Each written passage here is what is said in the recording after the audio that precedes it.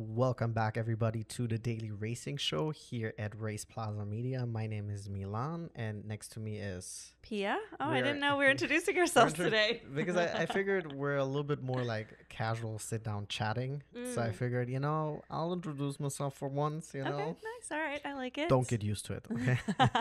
But essentially, these Saturdays episodes will be us just chatting about the most recent racing news.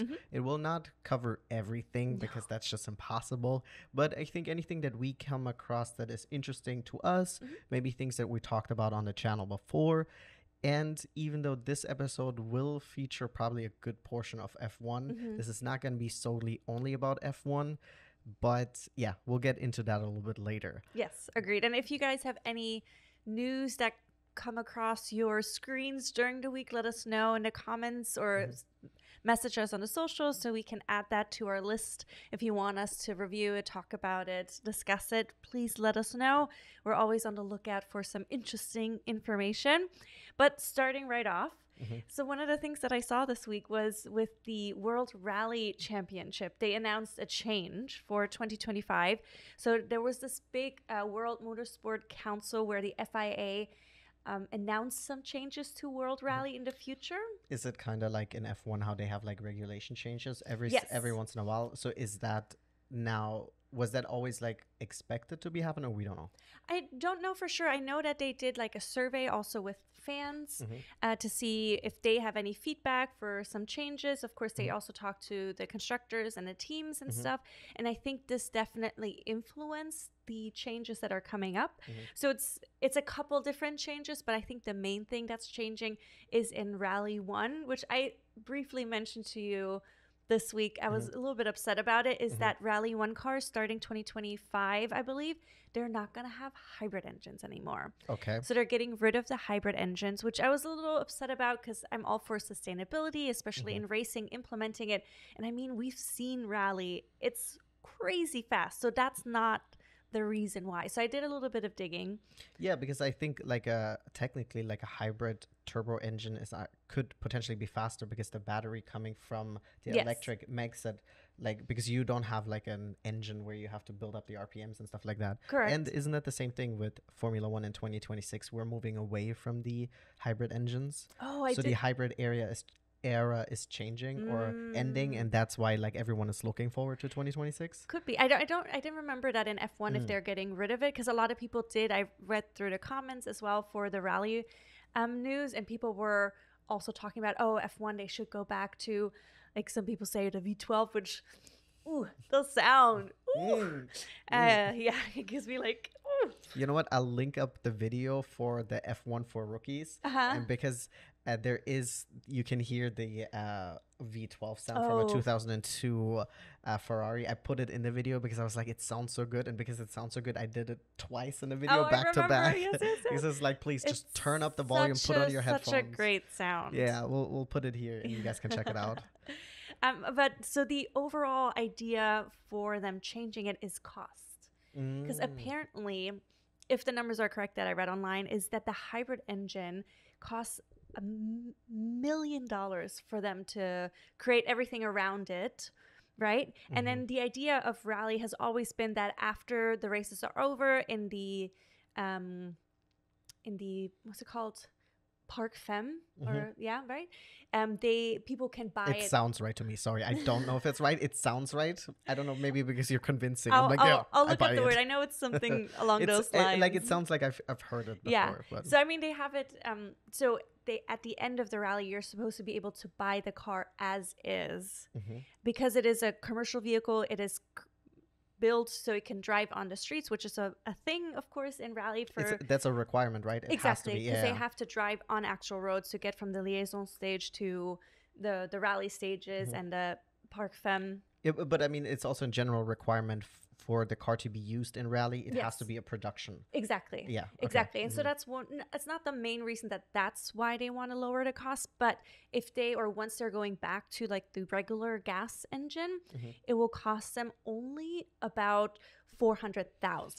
That's huge. So it's a big, that's a lot of big money. difference. So it's definitely the performance is going to change a little bit, but they're still going to make sure that there's going to be like gaps, or not gaps, caps Mm-hmm. to the cost cap. There's going to Mhm. be a personnel cap. Mhm. There's also going to be like performance caps and Mhm. torque caps and different things to keep Rally 1, Mhm. and then Rally 2, so that there's still a difference, because some people are like, well, let's just get rid of Rally 1, we'll just have Rally 2. But there is still a horsepower and performance difference between the two categories.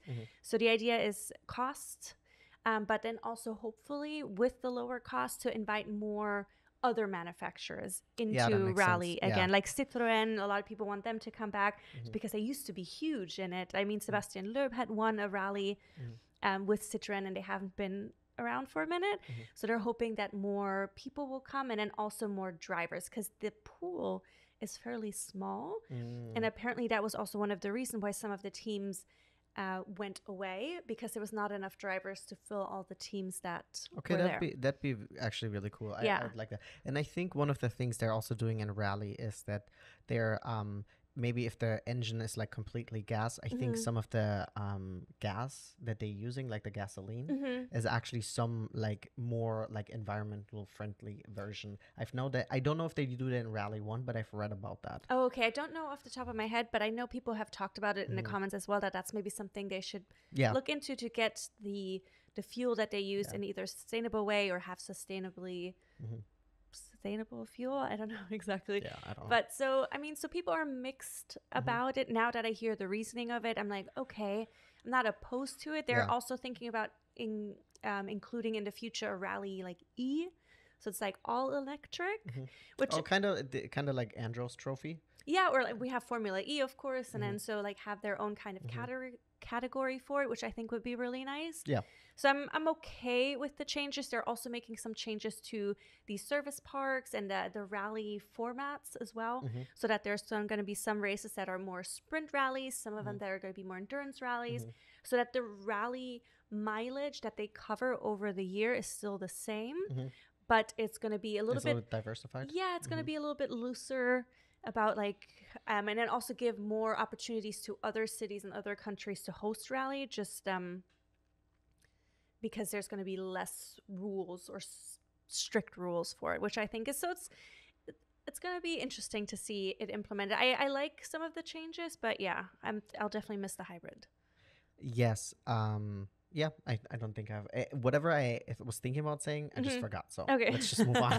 Can't be that important. Perfect. Yeah, let's move on. So the thing that I wanted to bring up is that we of course have MotoGP starting this weekend, so we're both very excited about that.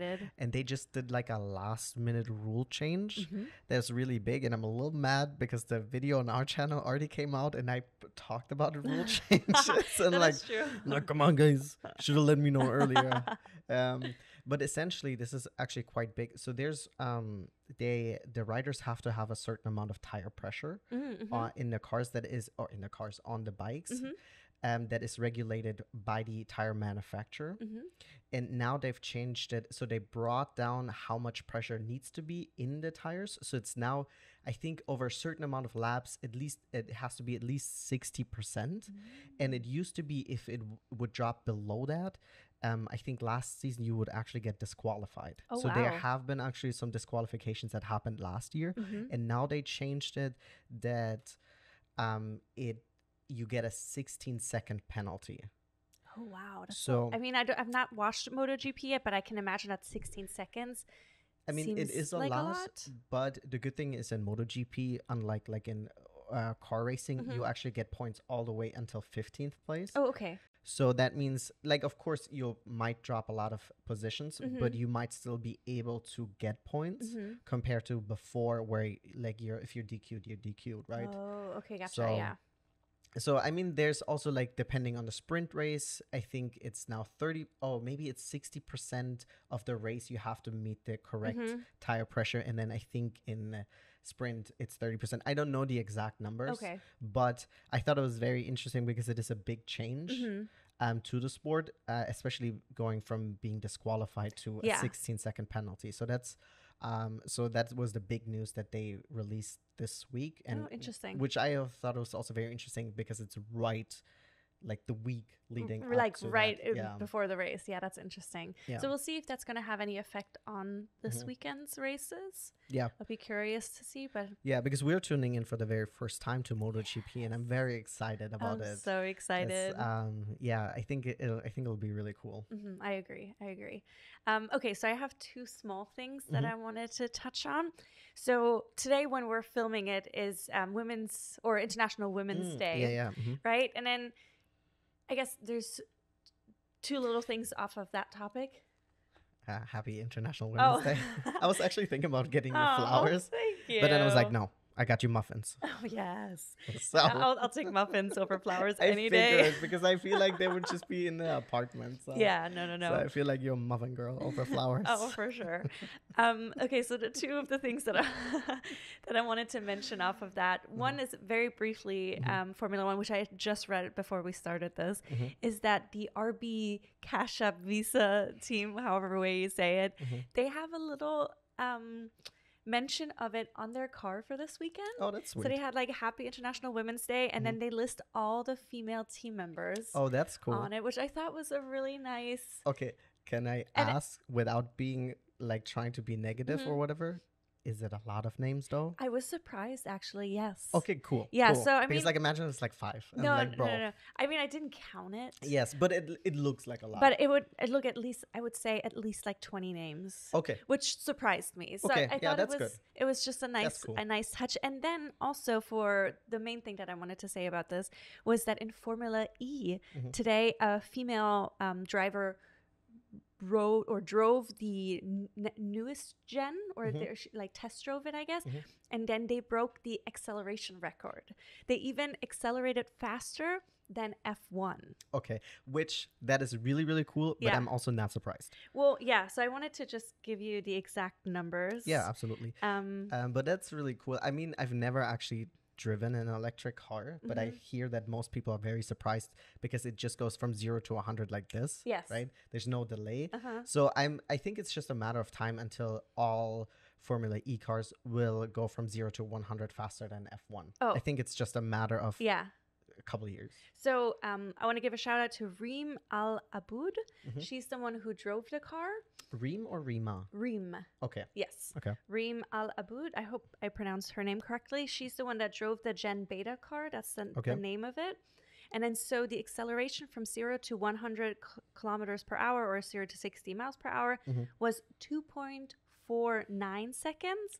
Versus F1 benchmark is 2.6 seconds. Wow, that's crazy. That's crazy. That's like Fast and Furious Nitro. Like, like there's no. That's crazy. I mean, imagine the G-force that you're feeling. I would love to feel it just once. Absolutely. I mean, just even if I would be in like a double seater. I need like a neck support though. Yes. My neck can't handle it. I could not. Yeah, I would have to be like really strapped in, like attached, so like I couldn't like move. Honestly attach like my helmet to the seat so it doesn't bobble around. Just keep my head up, Yeah, like literally just like meld me into the car seat. But that's cool. That's right? awesome. That's really awesome. Really, honestly, the one thing that I'm really looking forward to with Formula E, when they're in a place where they can actually race on the circuits. I know that with them being able to doing street races, also like you have races in like Berlin and stuff like that, which is really cool. But it would be awesome to see those cars actually on track. More on track. Because they're going onto track. So like Portland is a track. They're on the Monaco track. Yes, that's true. So they're slowly making their way downtown. Wait, Monaco is a street race though. Oh, that's true. But it's the track that like F1 cars drive on. That's what I meant. My apologies. It might actually be a more interesting race because the cars are smaller. Yes. And the whole thing in F1 is that there's no room for overtaking, really. Not anymore, no. It's just like, Yeah.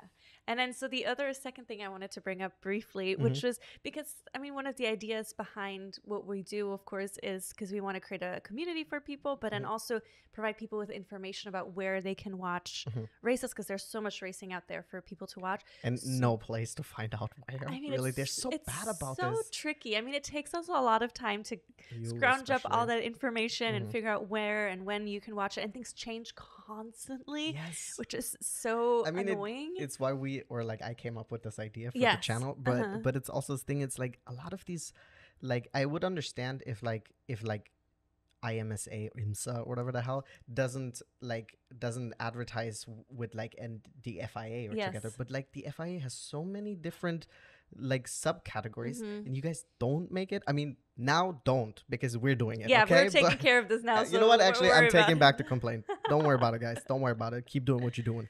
But basically, the other thing is, so I wanted to point out that the Roku channel now has Racing America.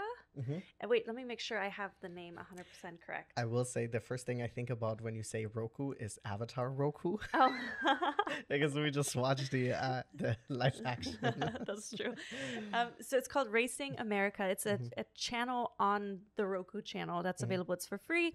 It's 24/7, and they show mostly racing in America. That's like cool. Their main focus, of course, is NASCAR, because that's the American race. But then they show like behind the scenes interviews. They have a couple like shows, like podcasty kind of things as well. But then they also show like grassroots races. Oh, that's awesome. So all like American from this country. But I thought it was really cool that there's a platform. I haven't checked it out myself yet because I just read about it. But I thought it was nice that there's a place, at least to see some of the racing, that is also for free. They have, I think, some paid or subscription things as well, but at least there's a 24/7 channel where people can watch things all about racing. Yeah, I think it's really awesome, especially because the US has so many tracks, right? So give them some love, give them some attention, you know? We're going to be going to a race in the US live in about a month. Oh, it's less than a month. Right? Is it? Or I think it's in a month from now. Yeah. So that's really cool. And so yeah, I think that's awesome. Might as well, right? Exactly. So now That's so now we're gonna move on to F1, right? I mean, we could do a whole video just about the news. I'm sure you guys know there's been so many things happening, even pre-season. So, yes. So on our bingo cards, we didn't put on there that F1 off grid would be more interesting than F1 on grid. We failed to mention that, and we obviously didn't think about that. Yeah. So, okay. So we're going to talk a little bit about the whole Horner Red Bull situation. Yes. Obviously, a lot of things that we're going to be talking about are mostly just also speculations, because unless you are within Red Bull, right, there's no way to confirm this. Yes. But I think the way all of this really started, because I had some time to think about this at work today, or while, when I had some downtime, I was thinking so this all started off when the founder and owner and creator also of Red Bull, the energy drink, but also he was the one who ended up buying the F1 Jaguar team and then rebranding it into Red Bull, died in 2022. 2022, yes. So he passed away in 2022. And then, so he was, I think, 50% owner of, or 49% owner of Red Bull. And I think, so when he passed away, I think this whole power struggle started within Red Bull. And it's also so mind-boggling to me that a team that is so overtly dominant at this point, their car is we've all agreed to that this is a rocket ship at the moment. They're so fast. But they're so messy on the inside. I know. There's no drama for Red Bull really on the track. Nope, everything is happening behind the scenes, and it's a lot. It is a lot. So that started off. I think that kicked off because as far as I read today, is that he was actually very involved in the F1 team. He was just not a very public figure. Yes. I think his name was Dietrich Mietschitz. Yeah, I think so. And so after he passed away, I already had read and heard about Helmut Marko, who is not a Red Bull employee, but he's an advisor. Well, he's not a Red Bull F1 team employee. He's a Red Bull energy drink employee, and then the youth team creator or whatnot. And then, I mean, he's the one who got Verstappen in there. He was the one who found Danny and stuff like that. So obviously he has a talent to find talent, right? For sure. I think he's also you could almost say he's maybe the Niki Lauda equivalent in Red Bull. I mean, it's clear that Max and him have such a close relationship. Yes. Before we get into that, so I think that kicked it off. And then I heard that there's obviously power struggle now between Christian and Helmut, which I like, I don't know, but then it is very interesting. So to get to the point, so like I would say like 2 or 3 weeks before the F1 season kicked off, there were allegations made against Christian Horner Yes. about inappropriate conduct with a female employee, or a female employee raised that concern, Yes. or did said these things. And then I will say, this sounds really messed up, but this is just really like, it just is just in the time that we live. Part of me was incredibly relieved when I found out that it was not sexual harassment. Oh gosh, yeah. I was like, come on, like, oh my God.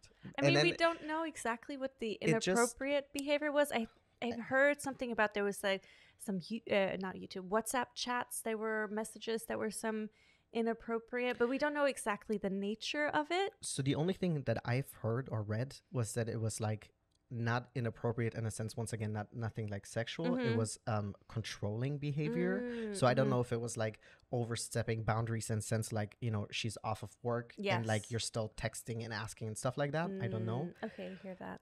So that happened, like, it's also very interesting that this happened like a couple weeks before the beginning of the season. And obviously this is when we found out about it, right? We don't know if this happened maybe at the end of last season and stuff like that, but it is interesting, the timing. Oh, for sure. And then now, of course, there's now talks of Max going to leaving Red Bull, and then his dad, Jos Verstappen, even though he is not associated with Red Bull outside of being, of course, being Max's dad. I don't think he's like employed in any sense of way. But it's also very interesting that, so he's like, no, I'm going to take Max and go somewhere else. And then I think Max now officially said like, that's not going to happen, which I'm also glad, because like Max needs to make his own decisions. Well, yes and no, I think, because did you hear about like Helmut Marko now potentially being suspended? Yeah, he said that, which I don't know why. Well, okay, so I read up on it. Okay, because I didn't have time to read that. Because I read up on that because I was like, wait, what is happening? So I read up on it, and so apparently there is, he's being, I guess, suspected of maybe leaking information, confidential information. Oh. And then so he's being, I guess, investigated. And then so there's going to be a decision whether or not he's going to be suspended. So he's having a meeting, I think tomorrow. So today, when the video comes out on Saturday, to figure out what's going to happen. So after the race. I would assume so. But then he also... During the race. Let's get on the Zoom call, guys. But I wanted to read this to you. So... I actually thought, while you're looking this up, I thought that people were accusing Jos Verstappen, so Max Verstappen's dad, of being the one leaking the information to the Netherlandish. Sorry, I couldn't translate it in my brain right now. To the Dutch media about what happened. That's what the accusation were originally, because he was then the one immediately saying like, I'm gonna take Max and I'm gonna go to Mercedes or whatever. Now I guess Helmut Marko is being suspected for it, and then so he said about when he was asked about being possibly suspended, he said, I'll put it this way, it's difficult to judge. Or let's put it this way, ultimately I'll decide for myself what I do. The theoretical possibility always exists. What does that even mean? He sounds, honestly, a lot of these people from Red Bull, right? And I'm not trying to be hateful, right? They sound a little bit like villains, right? Like, who says that? And I think like Christian Horner, anytime you see him like in like the clips that I've seen in like DTS, he always sounds like a little bit like a Bond villain. I don't know if it's the accent, and like I'm a big Bond fan, so it's kind of funny. Yes. But what is that? I know. And then so he said that, which is like very ominous. Of course, like, are you just going to leave if you're up? I mean, I get it. If it's not a healthy work environment, or if you don't feel happy, he's 80 years old. He doesn't need to do this anymore. I mean, I think he's going to do it until quote unquote the end. Yeah. But unless there's so much turmoil going on in Red Bull. But then, of course, Max was also asked about it, because we know that him and Helmut Marko are like very this. Close. So he was like, well, Red Bull knows how close I am on my relationship with Helmut Marko, so they know. Interesting, because there was also two things about it. So Toto Wolff apparently already said today, well, we'll have him then. I mean, who wouldn't have him? He said that about... Helmut Marko? He said that about Helmut, right? Because, of course, he's like, well, if I can have Helmut, then guess who's going to come with that? True. Three-time world champion Max Verstappen, right? Or probably fourth by 4 the or end 5 of the times season. by the But end yes. by the time. I that's wild. This is way more interesting than whatever happened in Oh my gosh, in in Bahrain. Bahrain. You know. But what I do want to say is. So we also then now found out that Max Verstappen has in his contract, which his Red Bull contract technically goes until 2028, that if Helmut is no longer with Red Bull, Yes. he has the option to also leave. However, that all being said, I don't think it would be crazy for Max to leave before 2026. Because like I'm not saying it's guaranteed, but it's like pretty much guaranteed. It's like unless whoever is gonna get the Red Bull seat next year will actually be able to give Verstappen a run for his money. You know, I think I would be very surprised if he doesn't win the next 2 years. Yes, right. I And agree. I think everyone kind of already agreed. And I know people are not gonna like what I'm gonna say next, but if you think last season was tough for the sport, this year's not going to get any better, and next year will be definitely boring because everyone is going to put their money into the 2026 I mean, car. everybody's already putting their money into it. Especially the smaller teams. Yes, I was just going to say Williams, they've talked about it. Like, they've been focusing for years now, literally, on 2026. And I hope they're competitive because I don't know if you knew this. Sorry to interrupt you like this, but they are behind Ferrari, the constructor with the most amount of constructor championships. Oh, I didn't know that. Yes, they That's have. amazing. So I think Ferrari has 15 or 16, and they have like 9 or something like that. But I feel like Williams is like they're also a legacy team, and they're such a legacy team. And I feel like yes. I they have like a special place in my little heart, right? But they just haven't had a good car for a long time, and I really wish them the best. Yeah, agreed. Wouldn't it be awesome if they become all of a sudden incredibly competitive, and then Albon just wins it? I would love for Albon to win it, but that's a whole other discussion. I mean, who knows if he's gonna even like this goes way beyond what we want to talk about here. But our dreams for 2026. Let's get the bingo board ready, guys. But yeah, I mean, it is very interesting how like Red Bull is like because like Jos Verstappen is like, oh no, if Horner stays, the whole team is gonna fall apart and stuff like that, which is wild to me because I think he's been the team chef since they've been around. Since 2005. Horner? Yeah, I think so. I mean, he's been a long time. Before Toto, we talked about it the other day. Yeah, before Toto. But I mean, the big difference is that Toto is part owner, right? Yeah. And stuff like that. But I don't know. I think it's... Oh, and then, the thing that I wanted to bring up that I forgot. So now, apparently, and Horner hasn't said anything about it because he can't say it, but apparently that female... employee that made the allegations has now been suspended. Oh yeah, it's like all over social media. I was gonna say like somebody commented on the RB Visa Cash App thing that I mentioned. Like, oh, RB, they honor their female employees while Red Bull just lets them go. Which I mean, apparently she's been suspended with full pay. But yeah, again, we don't know what's going on. But I will say this, like, this sounds a lot like. I mean, I don't know, like retaliation by the employer. It's not a good look from the outside. It's not a good look, but we don't know the details. Yeah.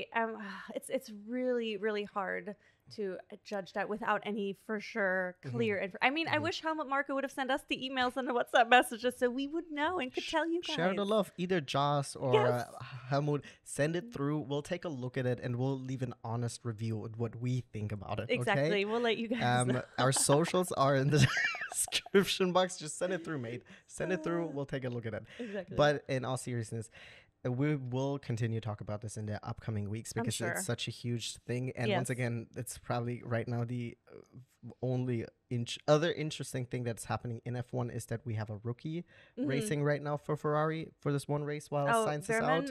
But that's about it. Yes. But I think that wraps up all of our racing news for this week. So let us know if you come across something interesting that you want us to look into or talk about. Send it our way and we'll definitely gladly look at it and see. So this is a new thing that we're starting up now, talking about some racing news. And so thank you guys for tuning in. Remember to like and subscribe. And as per usual, we'll see you guys mañana.